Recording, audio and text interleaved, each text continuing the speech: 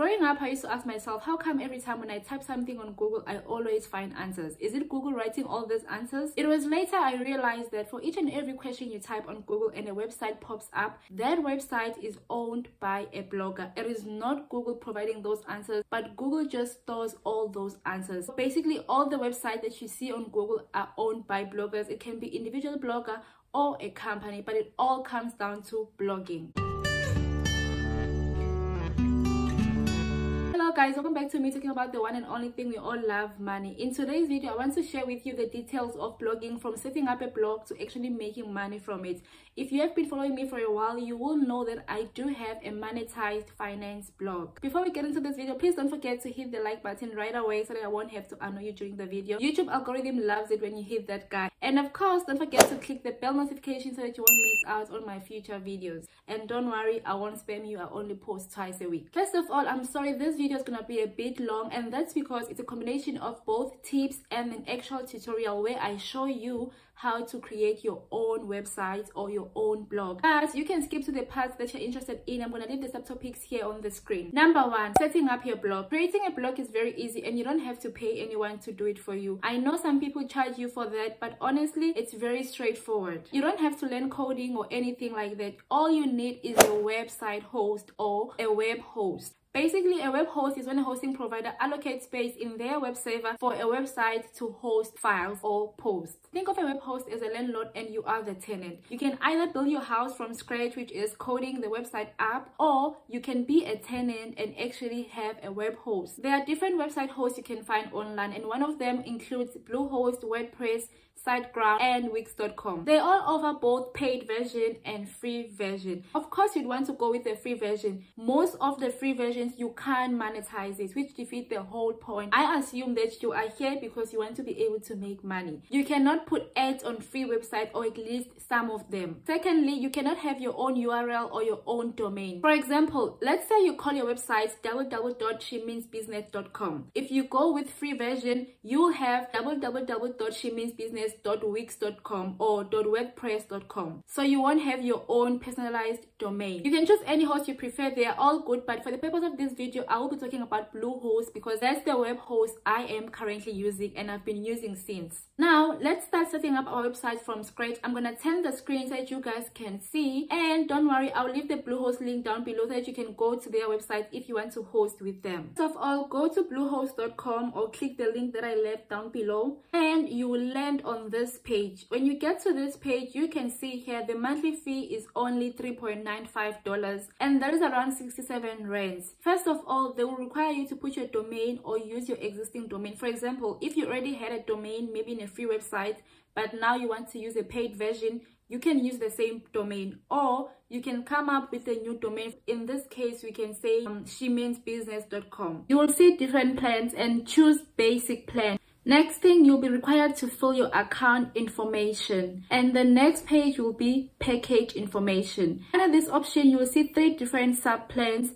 I chose basic for 36 months. It's cheap and you don't have to repurchase for a while. They also have extra packages. These are not important or compulsory to have, but you can pay for things such as privacy for your website or your speed. And finally, you have to accept the terms and conditions. Immediately after this, you will get a domain. Just like that, your website is up and running. You still have to write posts. You still have to set the theme of your website. It's time now to learn the behind the scene of your website. As you can see here, this is the behind the scene of your website. Your readers will not be able to see this, but only you as a blogger or as an admin. This is where you manage everything, like writing your posts from scratch and all those things. The first thing you want to do once your website is up and running, go to appearances and you will see themes. They have different themes, both paid and free version. Once you have chosen a theme that you like, click on activate, but I won't do that because I already have a theme. And then go to customize, add your name or your domain, add background pictures. When you are done with customizing your theme, you have to press publish. When you press publish, it's gonna show you on your other end of the website what your readers are gonna see. Just above dashboard, you'll see visit website. Click on it and it will take you back to the other end of your website. Now that your theme is set up, the next step is to write your first post. Writing a post may sound easy, but it's more than just drafting on Word. You need to check your grammar, your spelling errors. You can use a free tool called Grammarly. They have both paid version and free version. Let's say now you've drafted your post on Word document. Now you want to check spelling errors. Just copy your post, then go to grammarly.com, paste your post there, and it'll show you the mistakes that you need to fix. When you're done with that, copy the corrected version and go to the behind the scenes of your website on WordPress if you're using Bluehost, for example. When you get to your website, go to post, add new, and paste your post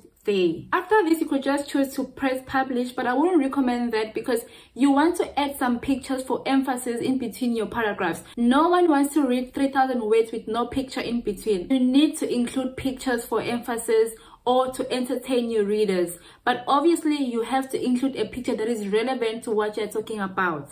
First of all, you need to know that you can't just take any photos you find online because owners can claim those photos. So you have to use free websites such as Unsplash, Canva, or any other free website. Canva is a free tool that you can use to edit your photos. There is a paid version, but the free version is also good. I still use it for my blog as well as for my YouTube thumbnail, so you don't have to pay for this. After posting a few posts, maybe 3 posts, the next thing you have to do is to set up your Google AdSense so that you can be able to display ads on your website. This is a very straightforward process. It takes about 3 to 5 minutes. I will leave Google AdSense link down below and you can go ahead and apply. They will take a couple of days to review your website, which is why it's very important that you apply for Google AdSense once you have at least 2 or 3 posts on your website, because when they go to your website and they find nothing, they may take longer to reply or they may not even approve your AdSense. At this point, you have your website running, you have a few posts published, and you have ads on your website. The next thing is getting traffic to your website. You cannot only rely to your friends and family members to always come and read your post. You need to start marketing your blog the right way. There are many social media platforms that you can use to market, from Facebook to Instagram, but the main social media platform that you need to learn if you're going to be a blogger is Pinterest. Pinterest is a game changer. It's 100% free,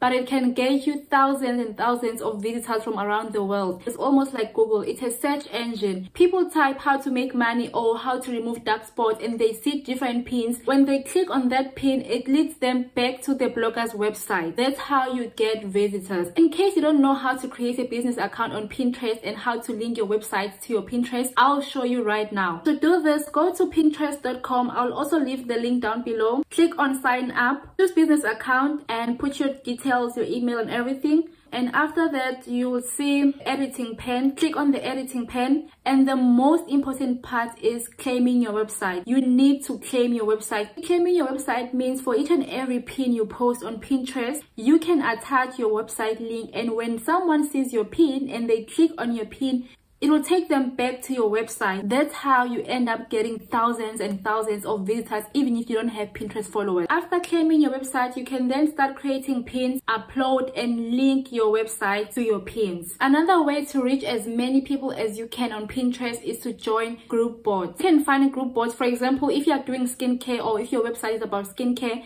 you can type skincare group boards and you'll see different boards. Some of them you can request on the group directly and some you have to send emails. The good thing with joining boards is one board can have 22,000 people or even 50,000 or even 200,000. When you post your pin in this board, all these people will be able to see your pin. They'll either click and go read what your post is about, or if they like the pin, they'll repin it to their board. When they repin to their boards, that's even much better, because if they have, for example, 10,000 followers, that means all their followers will see your pin. If your pin speaks to someone, they will most likely click on it and go to your website. You can easily get 30,000 page views per month or even more. Also, when you get to Pinterest, you need to make sure that you follow people in your niche. If you're in finance, you want to follow people who are doing the same thing as you. Or if you're doing skincare, you want to follow people who are doing skincare. That way, you can be able to see which boards they are in and you can join those boards as well. Finally, the part you've been waiting for, making money with your blog. How do you make money with your blog? Of course, the easiest way to make money with blogging is Google AdSense, by displaying ads on your blog. Whether people click on ads or not, you still get paid. As long as those ads are displayed on your blog, you still get money. But of course, that depends on the traffic that you bring, which is why you must make Pinterest your best friend. Trust me, you can get thousands and thousands of visitors that you don't even know.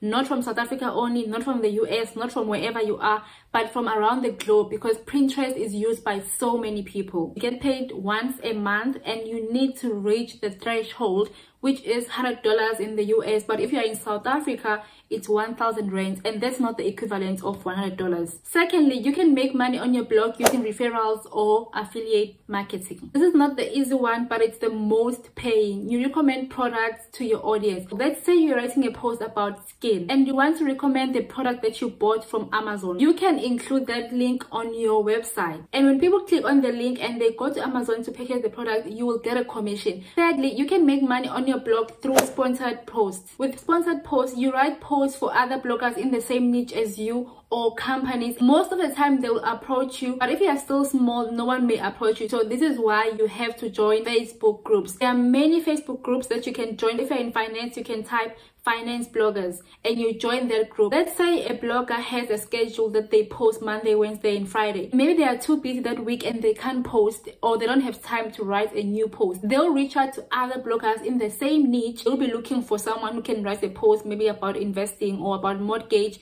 and you can write that post for them and then they pay you in return. And you can also shoot your shot by approaching companies directly. For example, if you're talking about skincare, you can approach a brand and you tell them that you'd like to review their product, and then if they agree to that, then they will pay you for that sponsored post, and then you write a whole post about that particular product. The good thing with sponsored posts is you name your price, but of course don't be crazy. There is money in blogging, but it takes time, patience and hard work. If you want to make money or you want to be a blogger, don't just do it because you saw someone making money and you think you're gonna make money just like that overnight. There are people who are doing blogging full time, but you need to be able to put in the work because it does not come easy. I am not going to lie to you, and you guys know this by now. In this channel, I only recommend things that work. Blogging in particular, I've been doing it since last year, so I know what I'm talking about. That's it for today, guys. Thank you so much for watching this video. I hope I was able to answer all your questions. If you have any other questions, comment down below and I'll answer as soon as I can. Don't forget to like this video and also follow me on Instagram. DM me directly if you have any other questions and I'll try to reply as soon as I can.